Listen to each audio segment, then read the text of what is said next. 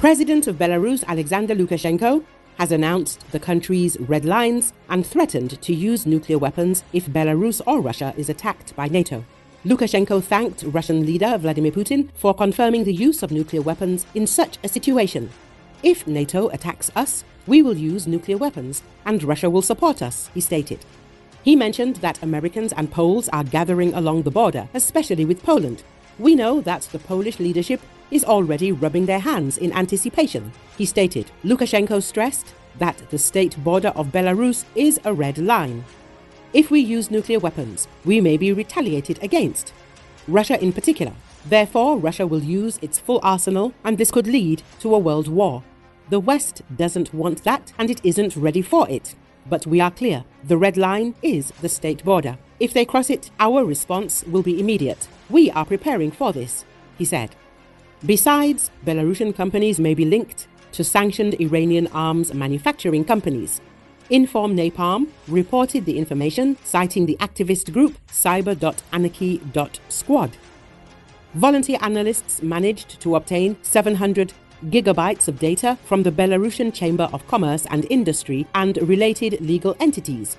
An initial analysis of these materials suggests potential collaboration between Belarusian companies and Iranian enterprises that have been sanctioned, specifically in connection with the production of weapons from the Islamic Revolutionary Guard Corps, according to the statement.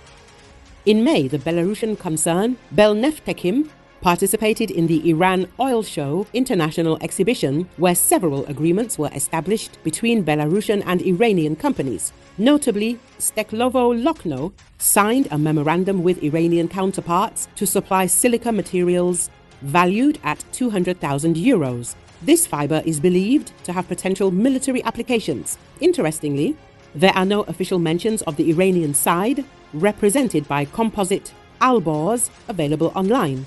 Analysts speculate that the name may have been intentionally altered in the documents to obscure illegal activities. There is a strong possibility that Belarusian companies are actually collaborating with Albor's Organic Materials Engineering Company, which was recently sanctioned by the US. Albor's Organic Materials Engineering Company is accused of supplying strategic materials used in the production of missiles and drones for the Islamic Revolutionary Guard Corps. Volunteer analysts stress that there is reason to believe the Belarusian company is supplying silica materials to this specific firm, which is part of a network of suppliers to the Iranian military industry.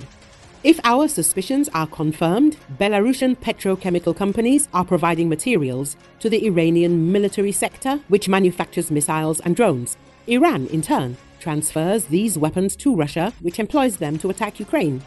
This information leak underscores the critical need for international monitoring and control over the supply of strategic materials, the article states.